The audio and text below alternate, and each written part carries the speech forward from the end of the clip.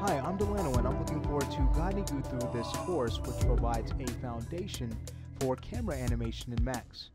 Animating the camera is a challenge in itself, and there are instances where this responsibility is delegated to a professional camera artist. However, we aren't always so fortunate to pass this task on to someone else. Therefore, it's a good idea that we learn how to conquer these challenges ourselves and create successful camera animations that are rewarding to both us and the audience.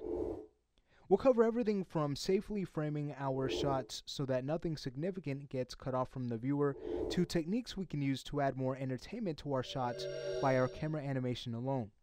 We'll learn various ways we can rig cameras and even discuss shot composition to make sure the audience knows who the significant players and the objects of interest are in our scene.